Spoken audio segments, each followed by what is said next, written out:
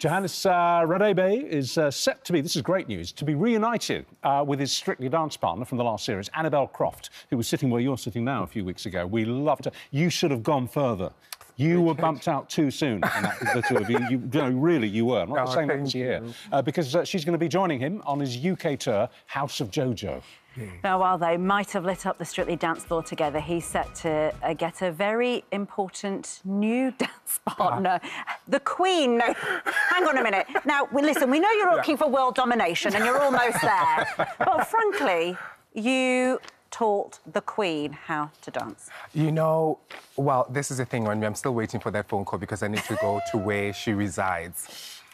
It was absolutely incredible when she said she's a fan of the show. Yes. She never misses it, does she? No, that blew my mind. Was that a charitable occasion that it you was were a charitable, yes. That we, and Her Majesty was invited. So it was just beautiful that, I think for me, what took me by surprise was her gracious. She was so gracious to everybody with her time. And I think I just stood there thinking, this is wonderful. And Johannes, you know, the story of your life, obviously, is now going to be made a movie, right? It's obvious when you read your memoirs. When you, obviously, you know, I adore this man beyond belief. You knew him when you were doing Strictly. Well, can I just say, I remember walking into the tent at Elstree, and Johannes is there, and you had these like check trousers on, and I honestly think you're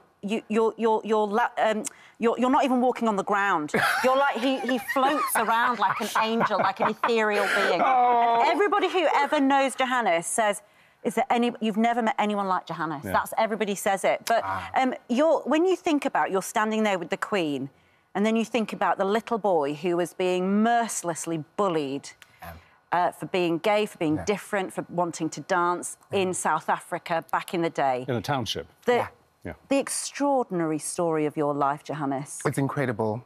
I can't tell you, I'm in a better position now than I could have ever been in my life. And when I say that, it's just with my family, my own family, our relationship is so much better. It's so much better because you can imagine there was so much misunderstanding as to how my life was going to turn out, you know? And it's fine, it's my life. But it's nice that I'm in a position now to speak to my uncles about my future plans. The fact that I want to get married to another man. And they're not fazed by it because I have brought them along with me. Well, you see, that's what's so interesting about your story. I mean, essentially, there are some environments where it's easier to be gay than others. Yeah. And being gay, you say, a young gay in a South African township is not a good environment. No, it's not. Tell us how difficult it was. You know, I was heavily bullied at school, and I always say this, that I disliked school that much because I would be dunked in toilets for no reason, you know, and that's just how far it goes.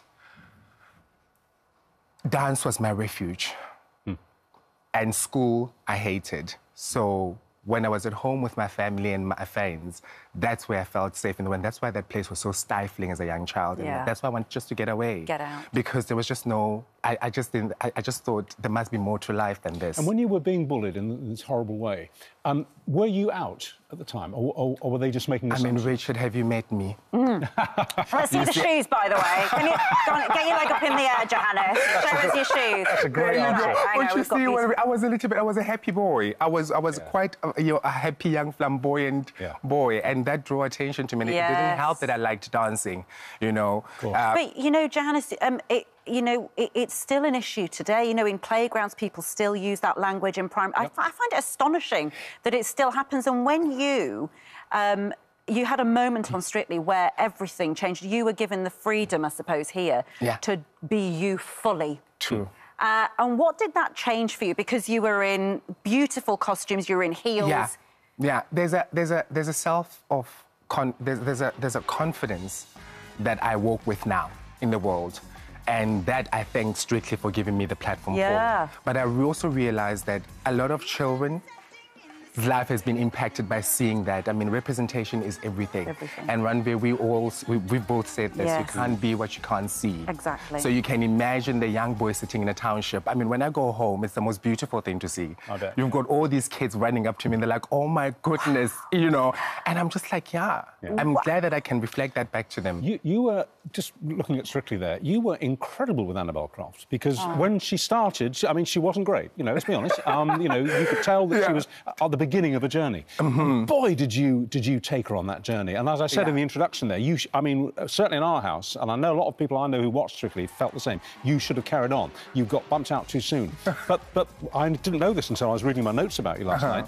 You very nearly didn't do it because you'd just been bereaved. You'd lost a beloved cousin, hadn't you? Yes, obviously, Annabel had been bereaved. She'd lost her beloved husband. Yeah. And you thought maybe that was just going to be too much grief in the room. Absolutely. Yeah. And I worried about it, but it was until I met her, actually, and I knew that this was happening. You know, because I need to work, Richard, and that's the bottom line, that's you know. it. And that is the sad thing about sometimes where we are in life, that we just are not afforded the opportunity to grieve, right? But tell us about your relationship with her. I mean, obviously it's great because you're going on the road together, but just tell us about what you learned about her, about Annabel. About Annabel, she is a phenomenal human being.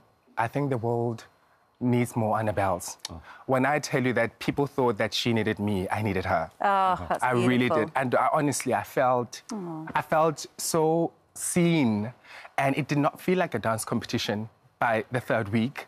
You know, this is a woman that wanted to do my laundry, that would cook for me every single day while I was in the process with her. That's lovely. So I have to say, I have found a friend for life. And London Palladium, so House of Jojo is your fantastic show that's coming up. If you follow Johannes on Instagram, you will see all the behind-the-scenes stuff and you in these incredible futuristic costumes. All sorts of things out. And tell us a bit about the show quickly. It's aimed at bringing joy and laughter, and it encourages love.